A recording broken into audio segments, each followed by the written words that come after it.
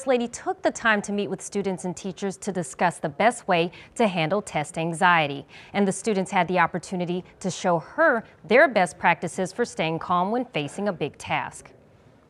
They gave her a lot of advice. They taught her how to breathe, how to relax, count to 10, and she told them to be their best, to remember that they're good at what they've been working on, and to just do the best that they could possibly do.